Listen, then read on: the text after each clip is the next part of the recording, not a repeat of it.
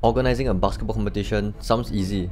All you need to do is get some players, book a court, and hire some refs. Wrong. So let me explain what went down for me to organize fresh off the court a basketball competition to integrate our foreigners into Singapore communities. How many teams or players do I want? For this competition, I wanted everyone to get a chance to play. And normally for a game, you get 8 to 9 guys in a game rotation, and I figured that 10 players would be just nice to just make up for any no-shows or last-minute issues with the teams. How many games do I want each team to play? So while I was thinking, I didn't want the league to last so long that it was difficult for them to commit. However, I didn't want it for it to be too short, like 1 or 2 games. So I wanted it to spread across a period of time whereby they could get into a rhythm, get to know each other a bit better, and hopefully, form some bonds. So I landed on 6 games. Now here comes the interesting parts. What do I need for a competition? The basics. So the basics of a competition, just for it to function, would be I need a court, I need referees, I need a scoreboard, and I need players, of course. Basketball courts. For the courts, I had to pick based on location because I wanted to bring all the players to different parts of Singapore to give them an idea on what Singapore has to offer. I had to find 6 different courts for the 6 different games that we will be playing. So I had to call councillors of community centres, I had to email the different town councils, I even tried to contact Sports SG.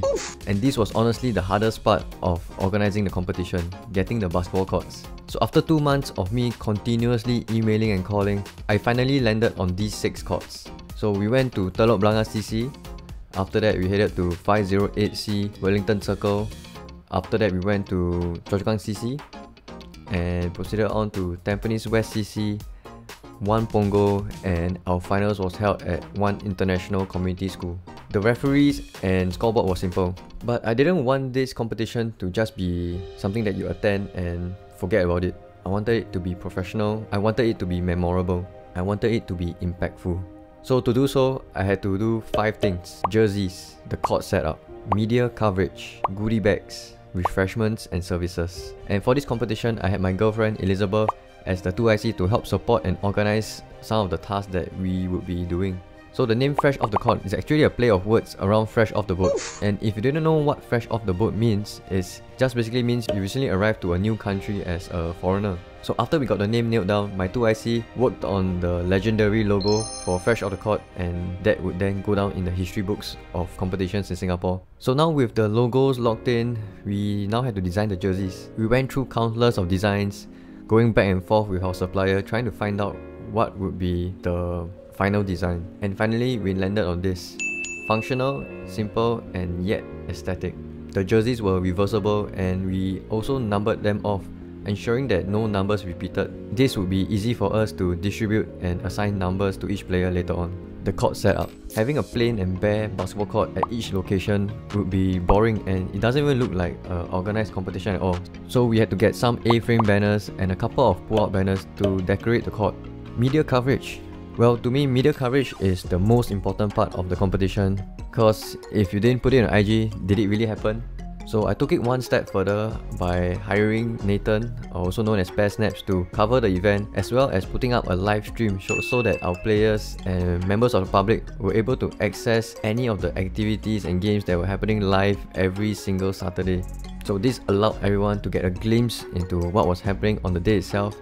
And we also had full game replays, which will be posted on our competition website the day after, so that players could go back into their games and watch and see what else they could improve on for the next game. Goodie bags. So how do we get goodie bags when we got nothing? Sponsors. Finding brands and sponsors who resonated with what we were doing was key to getting them on board. And my 2IC was in charge of this, and she managed to clinch a few sponsors after reaching out to multiple brands over the course of 2 months. Refreshments and services. So to top it all off, we provided our players with drinks and refreshments after their games just to keep them hydrated, and on top of that, they also got access to physiotherapists before the games to tape them up and give them a sports massage before they started their game. We also had a first aid team covering each of the games just in case that there were any accidents during the games. And finally, we are done. Wrong, we are not there yet. We now have to do registration. So I created a registration page with all the information on what the players will be getting and the dates that they will be playing. I used the Google form to gather the responses, but the most important part of this process is to only allow them to sign up as a max of 3 people, because I didn't want the players to come in as a team and eventually taking over the whole competition, which defeats the purpose of what I'm trying to do. So I wanted them to mix around and get to know each other better. So no pre-formed teams were allowed, splitting them into teams. Okay, great. So now we got 60 players. Let's split them up into 6 teams simply by first come first serve. Well, wrong. We can't do that as well, because if that were to happen, we wouldn't know what the imbalance would be like. And I tackled this problem by having them submit their height, their skill level, as well as their preferred position. With these 3 things, it allowed me to balance the teams just a bit better, making sure that all teams were as balanced as possible. So now we are 1 month away from competition day. We placed each of the teams into WhatsApp groups and allowed them to mingle and get to know each other a bit better. And I also encouraged them to go out there and play a couple of games with each other so that they understand how each other plays, and by the time competition day comes, they would have already some form of chemistry. So I was so glad that the teams were able to take some time out of their week to meet up with each other and play some basketball.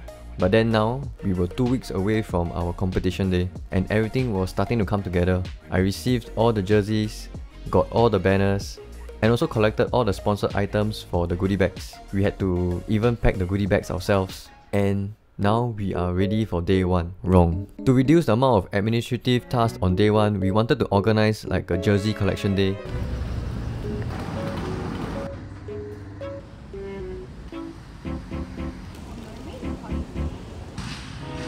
We also figured that it was a great time for all the players to come together and meet other players from other teams. And while we were at it, we might as well put together a basketball game.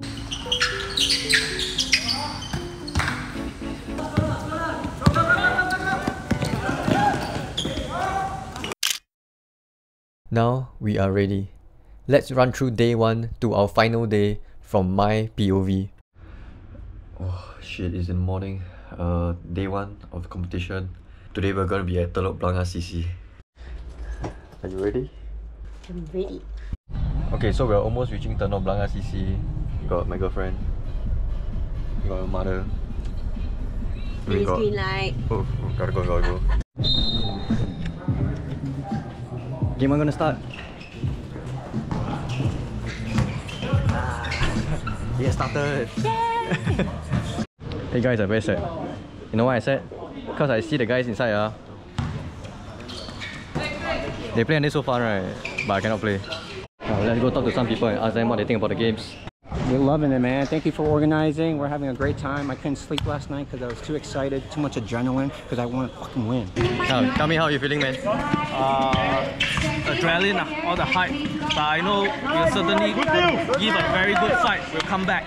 Show me what you got, man. Yeah, this is a Bud Light. Bud Light for the game. Yeah. Lose and learn. In the morning of Choa Chu Kang CC, today is day 3. We are halfway through the competition. We're carrying some chairs.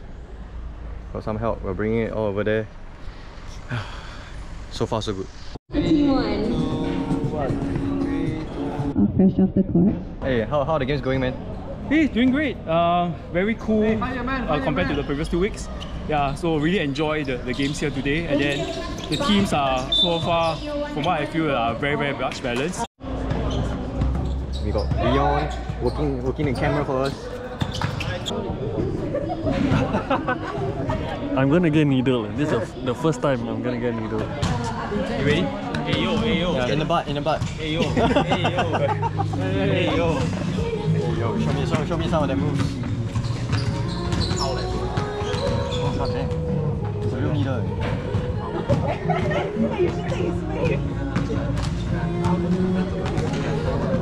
How are you liking it? That felt damn weird. I don't like it. I don't like it. Okay guys, we are day 4 of Fresh Off the Court, and we have a new placement for our scoreboard. Commentator and MC for today. You wanna say hi? What's up, man? You all already know what it is. We're in Tampines West CC. Perfect weather for some ball. Check out the weather here. And you all already know, man. Son, talk to me. What are you feeling? How are you feeling today? feeling calm. The sun is rising. Oh yeah, you want some? I'll give you some. I'm feeling great today. Today I think it will be our first win in the championship. So I mean, we need this win today. Hello. By the 5th week, things were smooth and easy as everyone knew what they needed to do. Setting up the court, ensuring the scoreboard was in place, and everything in between. Day 5 was the last round-robin game before we headed to the finals. Also, by this point of the competition, even the players were helpful enough to get involved in the setup and teardown of the event space. After 5 weeks of travelling around Singapore, our final week was held at International Community School. I wanted it to be indoors with air conditioning to end fresh off the court on a high note. And I'm so glad to have found this court. For the people who are here, the foreigners, to integrate into Singapore communities.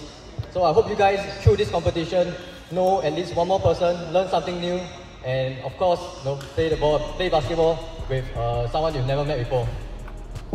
So I'm hoping this is season 1, and you'll come to a nice closure, a nice finals that we're having, something exciting for us, something entertaining.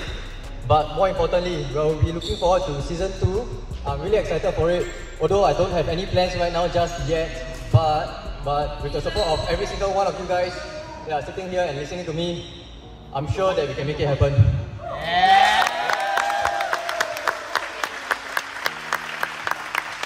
And last but not least, the crew members, the people that are wearing these t-shirts.